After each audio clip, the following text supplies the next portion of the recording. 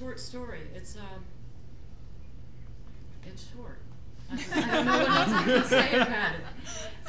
It's titled Morendo.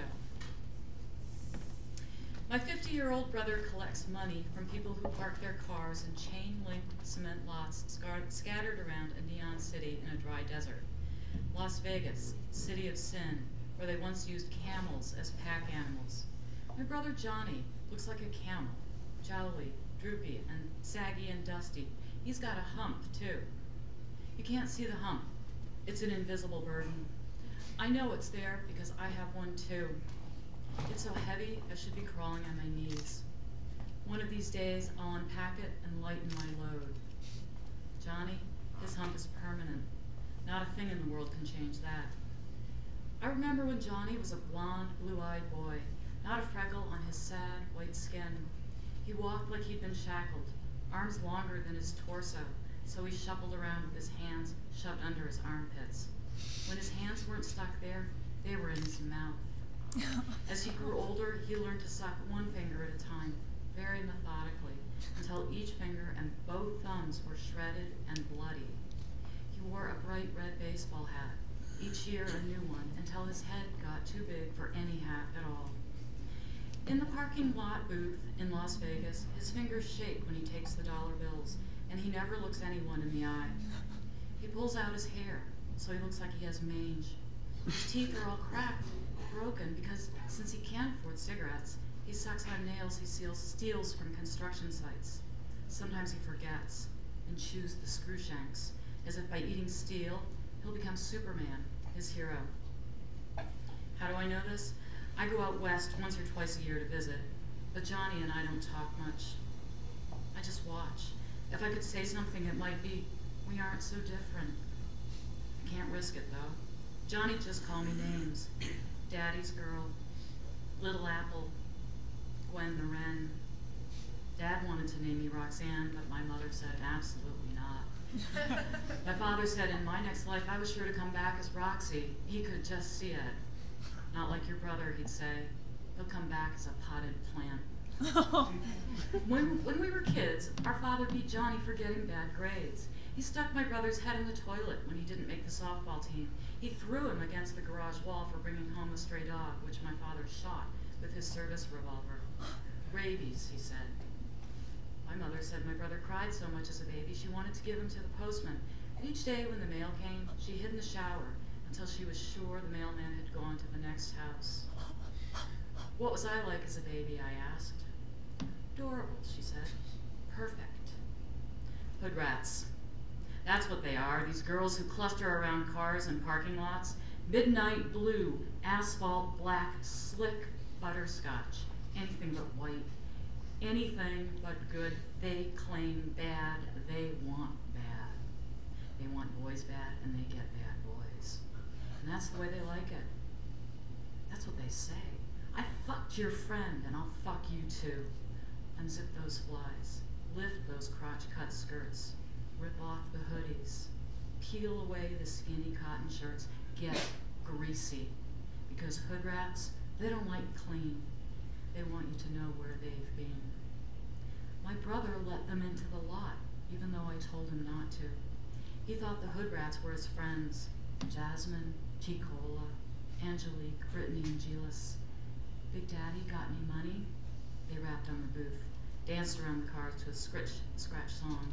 Gilas bent down, lured my brother out of the booth. Big Daddy, come out and play? Hood rat attack. They beat my brother, left him for dead, took the cash from the till. Now all his teeth are gone. In the University Medical Center in Las Vegas, now Johnny and I have both been to university, my brother meets a guy who tells him life is good in the mountains in California. Things grow there. They can grow things. What things, I ask? Johnny doesn't know. He says they will be farmers. He and Tony will grow things and Johnny will sell them at the market. Johnny, I say as I cradle the phone, this doesn't sound good. I can take care of myself, he says, but we both know he's lying. He's on the other side of the country, and I hear the sound of a door slamming in his voice. I have a kid, I say. I've learned a few things, like how not to get suckered. Tony's my friend, he says, as if to say I'm not. I asked Johnny why he called me. The hospital social worker made me. I told her you wouldn't care, that she looked you up on the internet and everything. God bless cyberspace. I wonder what the social worker found. My faculty page or my Facebook page? Let me talk to her. She tells me she can't discuss the case without my brother's permission. Fuck you, I mutter. It's right there. You want it signed in blood?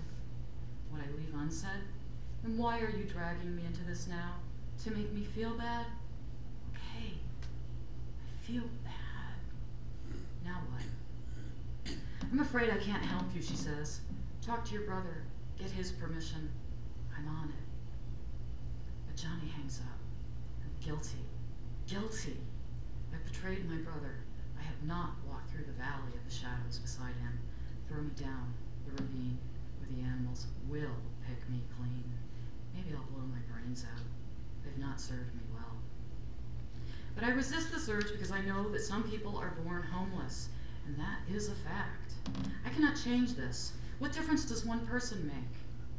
I've witnessed too much and been blindsided by my mother, who, the night before she died, said, "You, I don't worry about you. I know you'll take care of Johnny." How am I supposed to do that? I asked. You'll know what to do. God gave you strength. Use it. I shake my head at the thought of this, her misplaced faith. She might have worried about me, just a little bit, because I'm just as lost as Johnny, but I have money, a wedge of green. The year after the hood rat attack shoots by like a rubber band and snaps in my face. No word from Johnny for 365 days. I don't know if this is a good thing or a bad thing. In the end, I will find it was a bad thing. But with Johnny, a good thing and a bad thing are the same thing. After exactly what? Using the strength my mother thought I had, which is not so strong anymore, I bridge time and space. After the fact, I'm big on facts. I piece things together. I start from the corner, edge, and work in. Don't look for four corners, I tell myself. Nothing squares where Johnny goes. Johnny and his new friend head to an old campsite in Northern California. People warn hikers to steer clear of it. The homeless gather there in the spring, rob lost trailblazers. Sometimes a group raids a nearby campsite. They come back with cans of food and bags of chips. Once Johnny and Tony tried to bring back a bottle of vodka, but they drank it all and spent the night next to a stream. Tony hates Mexicans. He tells my brother he killed a Mexican and took his pickup. Like who's going to notice one dead Mexican, Tony says. Later, much later, too much later, when my brother tells me this, I ask him, who would notice one dead homeless guy? You would, he says. Wouldn't you? My brother, my other half, the half that hit the road not taken and hit it hard. I sent him money when he popped up. I tracked him down when I could, when he called.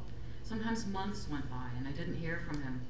Just when I began to wonder where he'd been buried, just when I made a little altar out of what I saved from his childhood, a gray Matchbox Chevy, a pale blue rattle with a yellow duck on it, Johnny appeared as if summoned by genies. Or maybe my mother shoved him back onto my road. She can do things from the grave she could not do in life. The day after the anniversary of the hood rat attack, a postcard arrives from California. A redwood, petrified. On the back, in beautiful cursive, my brother has written, I like farming.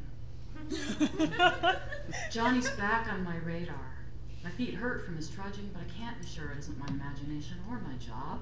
On my feet all day teaching, on my ass all night, hunched over my laptop, spilling my guts to cyberspace. 2 months later, another postcard arrives. We're growing things. That fall, my brother harvests the crops with Tony, who sends him 7 miles down the mountain to meet a guy who will buy the stuff. Like a mule, my brother goes. He's standing in front of the general store when he passes out from dehydration and malnourishment. He falls so hard he breaks his cheekbone and 5 fingers. The crop? Johnny can't remember what happened to it. For 5 days, or maybe it's only 1, he wanders around town begging, a bone sticking out at the first knuckle, his cuts suppurating. The local sheriff picks him up, dumps him in the hospital. By then, Johnny is hallucinating about Tony, guns, and killing. I'm dead, he wails. He's going to kill me. Tony is the least of his problems. Johnny's liver is failing. Like a bird, I will fly across country to see my brother. 20 years ago, our parents are dead, long dead, and Johnny finds me. I'm in the phone book, and Johnny can read. He knows I'd never leave Boston, even though I don't want to run into people who used to know us. I hide in my new life. Wife, mom, teacher. I look for kids like Johnny, and I find them all over the place. I teach them. It's penance. It's not enough. In the 3 days Johnny has lived with my family, he's been good. He showers every day and brushes his teeth, even scratches at the scum on his tongue with the bristles of the brush. I buy him deodorant, but he uses the entire can the first day. I discover he has not sprayed his body, he has sprayed his clothes. We buy new clothes. The second day I find him in the kitchen. He's opened every box and can, looking for something that tastes good. I pour milk over cereal and he eats. He watches my daughter smear oatmeal and strawberries over her face with her little spoon, and he does the same. They laugh. This might work. My husband stands behind Zoe, kissing the top of her head. Johnny's eyes go bone mad and black. He'll steal love by destroying the loved, but I'm trying to believe he's better than the boy who ground my forehead in driveway gravel, the boy who stuck a steak knife in my shoulder by mistake. He was aiming for my heart. The third day we go to the zoo. I let Johnny push Zoe's stroller. The monkeys on hot rocks, dipping their paws into cool water. The impossibly graceful giraffes and the putty-dusted elephants. We stop at the lion's den. Roar, I say to Zoe as I lick her mother-of-pearl ear. She laughs. Johnny lifts Zoe out of the stroller and holds her over the pit. A lazy lioness looks up, ears flicking. Fresh meat. Never scream around Johnny. It makes him really mad. Johnny, I say, let's get ice cream. Your favorite. Ice cream? Can I have chocolate? Only if you let me hold Zoe. Who wants your stupid baby anyway? He turns around, hands her to a complete stranger who hands her to my husband, and Johnny clomps to the ice cream cart. You promised chocolate! He yells because it's okay for him to yell. I buy 2 scoops on a waffle cone for him. Johnny doesn't like it when people break promises. That night I read bunny stories to Zoe while Johnny stands under the window, blowing cigarette smoke through the screen. Good night, Zoe. And I kiss the tip of her nose. When her long lashes flicker and she sleeps, I go to Johnny. That's one bratty girl, he says. Someone should hit her. He grabs my arm and grinds his hot cigarette into my wrist. I don't flinch. Johnny, I say, it's wrong to hurt people. He shakes. You're going to send me away. The burn on my wrist blisters. The fat parrot at the zoo said you would. Well, Johnny talks to birds and they talk back, and why wouldn't they? He's one of them. Hollow bones and beady eyes, his talons gripping an electric wire, watching the world below. He tugs my hair, not hard, but hard enough. Talk like a parrot. Gwenny loves Johnny, I say. He grins. I grin. It's like the day when he let me have a lick from his ice cream cone. We're related. The next day I pack his bags and my husband walks him to the car. We drive him to the nearest psych ward where he spends 10 days. After that, he disappears, which is why I try so hard now. I don't like California. I don't want to go to California, but that's not the point. Johnny is the point. Perhaps this effort will make my mother happy. Then again, she's dead. So how will I ever know? My husband thinks he's clever when he says my father liked to beat women, small children, and dogs. I let my husband think what he wants, but I don't think my father liked it at all. My father had a plan and then woke up on the breaking wheel. Poor guy.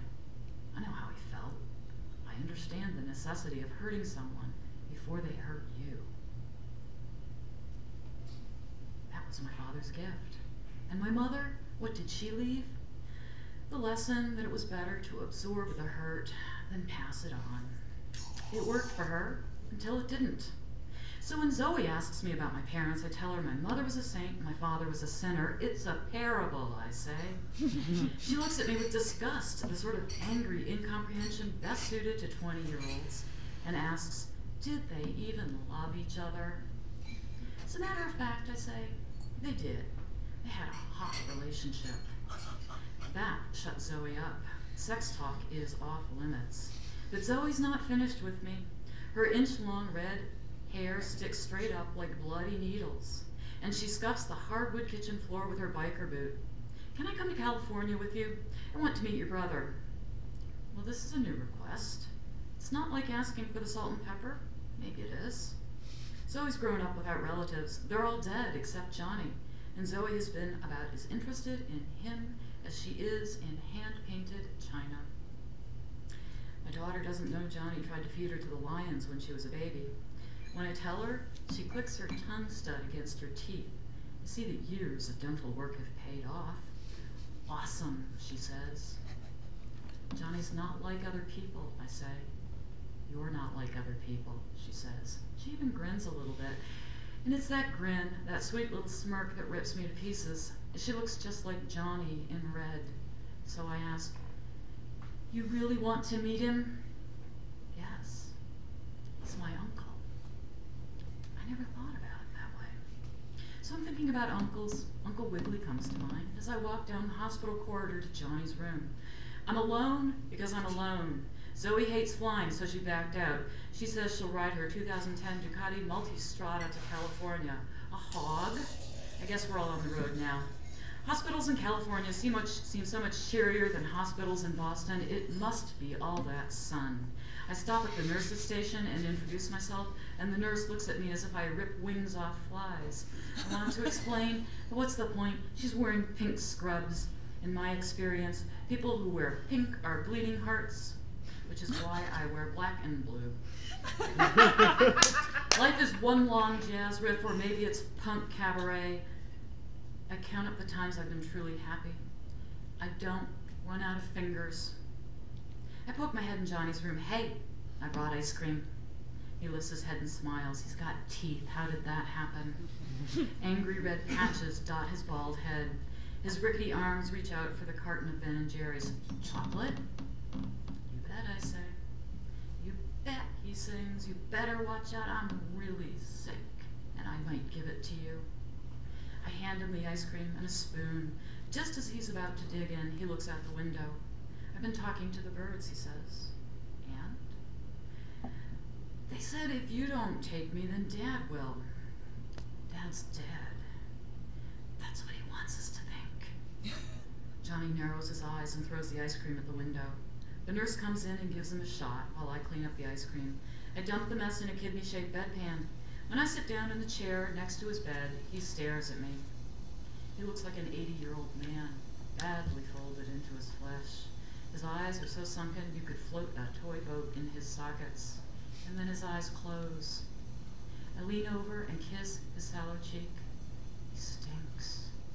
His eyes flutter, and he reaches for my neck.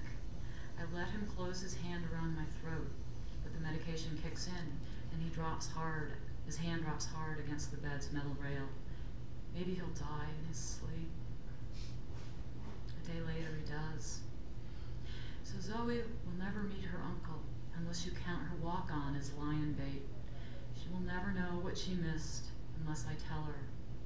And I won't, because there's nothing to say.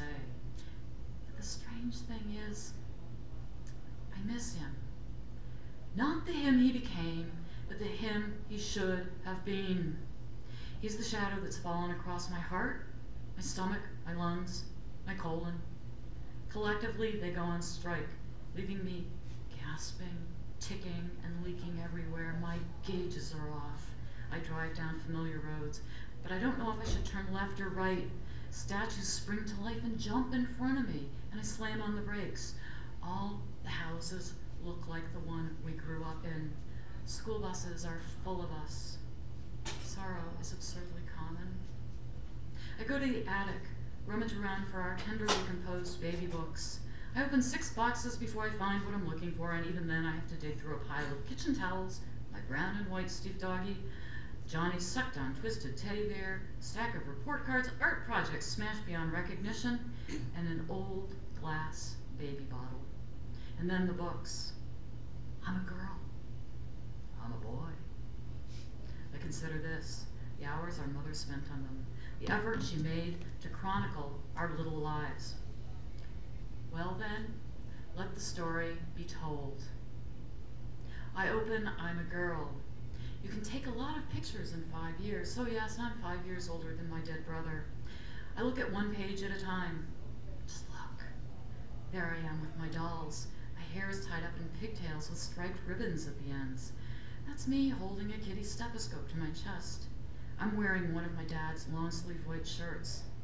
In another photo, I'm sitting in the tub, my hair styled in a soapy top knot. And there I am, rocking an empty cradle, while my pregnant mother looks on. My starched and frilly dress sticks up in the air as I bend over the cradle, which has a duck on the small headboard. Here's what I never told Johnny. I asked for a brother. Here's something I never told my brother, and that's what my father, his fist in the air, said to me. You asked for it. From outside, I hear the shriek of a blue jay. I lift my index finger and touch the upper right-hand corner of another page in the scrapbook, which is, all of a sudden, so heavy, I struggle to hold it. The whirled, wet tip of my finger leaves a spot on the paper. If I don't turn the page,